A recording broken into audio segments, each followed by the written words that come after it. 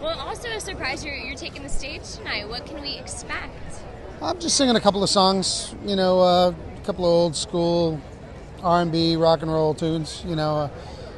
Greg, this all happened from Greg tweeting me one night, just saying, "Hey, you want to do this thing banned from TV?" And I was like, "What's that?" And he told me, and I went online and watched them play a couple of songs. And I was like, "Oh, that's cool! What a cool thing!" Because they do it for charity, And I thought, all right, I'll come and sit in.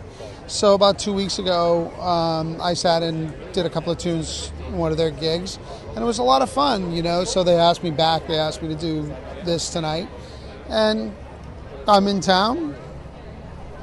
Charity, Breeders' Cup, rock and roll.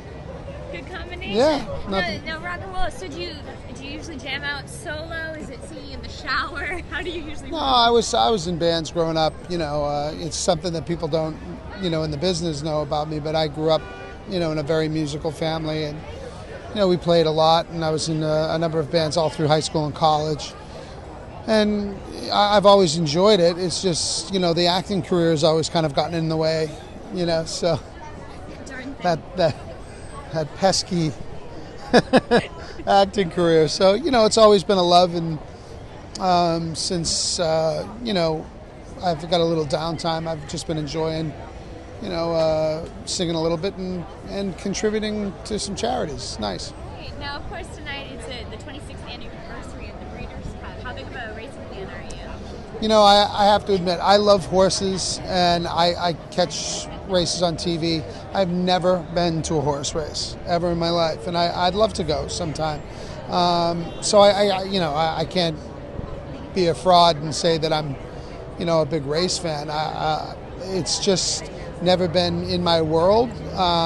But I always marvel at it when I see it on television, and I think, wow, look at all the pomp and circumstance. You see some of the big events, in particular like the Breeders' Cup, and it just seems like an electric atmosphere and something I'd like to check out sometime for sure.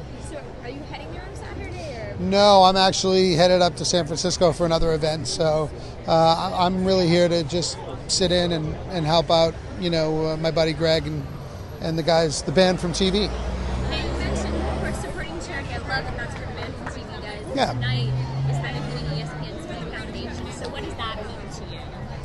Well, I honestly, I'm not aware of that. I was aware that there were 7 different charities that are being benefited tonight, all different causes, and I'm a believer in philanthropy in general. I head up a charity called the Children's Life Saving Foundation. I head it up. I don't head it up. That's not true. I should say this. I'm very involved in a charity called the Children's Life Saving Foundation.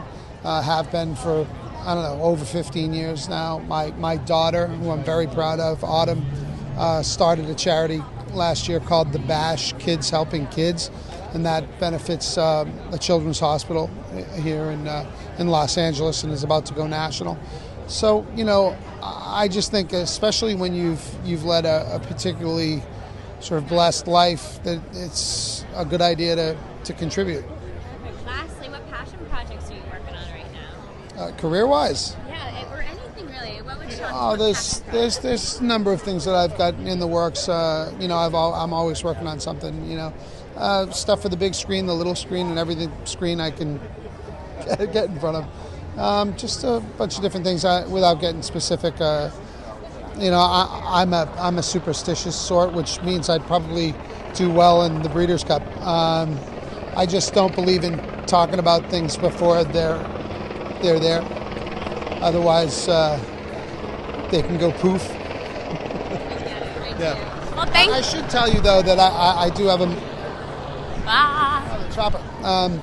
I do have a movie in the can called High School, which was a funny gig. It was fun. It was just a goofy stoner comedy, but really, really fun and funny, and with Adrian Brody and Colin Hanks, and that should be coming out in the spring. And